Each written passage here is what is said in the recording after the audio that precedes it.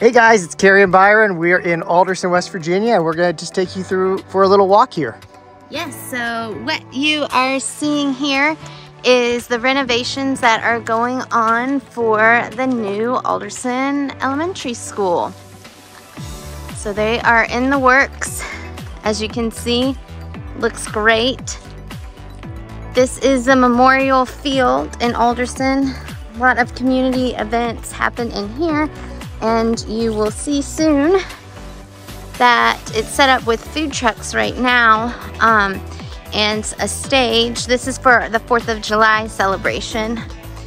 So this come evening time will be packed with people enjoying each other's company, music, games, and they also have a huge fireworks display on the 4th of July.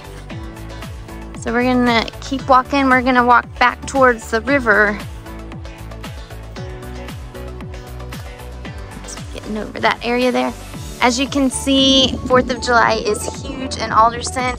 A lot of the homes are decorated in red, white, and blue. They even have a competition for the best decorated house. Really? Yeah. I mean, how will this guy do right here at this house? And that's pretty good.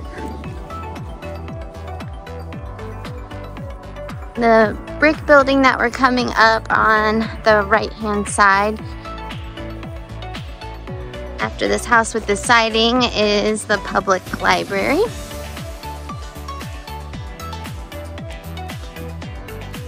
And then coming up on our left-hand side is the current playground, and then beyond that is the current elementary school. So right here, this brick building with the door on the corner is the library.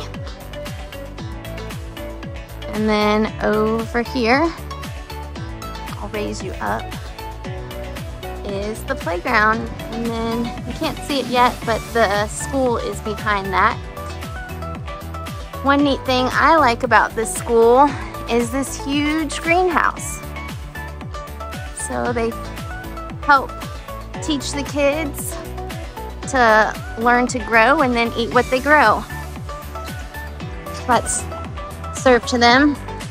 So one of the nice things about this school is, are they allowed, are the kids allowed to bike here? Yeah, bike, walk. Okay, so as you can see, there's tons of houses right around the school, and just... There's more. It's a very community-oriented neighbor. Or feel. Yeah. All right, which way are we going? We'll just walk straight ahead towards the river, and you can kind of see some of the houses. And Carrie, what's the price range typically in downtown Alderson? So we sold a place that was less than $100,000 in downtown Alderson, but then we've also sold a place that was almost $400,000. Yep. So there's quite a sweeping range. Great for all price points. There's also a variety of home styles. So you have brick ranch, you have Victorian, colonial. Very noisy truck coming.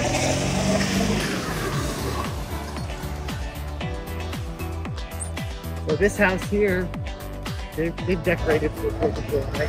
Yes. They are ready. These streets, this is all part of the parade route. So these will be packed with folks. So the parade route, where does it start? Do you know? It's on these side streets, and then it goes in this direction that we're walking now. How long does it last? Roughly? Well, it's a 3-mile parade, and it lasts a good hour, if not more. And the parade's in the morning, is that correct? Yes, like around 11 or so. And the fireworks start at? Normally 10. Yeah. But there's all kinds of activities. The festivities for Alderson started already. So they have stuff for multiple days leading up to the 4th of July. They also have a strawberry festival. They do 4th of July. I mean, New Year's. Strawberry Festival. Did I mention that? You did. Okay, sorry. That just happened, right? Yes. So that happens maybe around May? Good. And then, yep, straight ahead.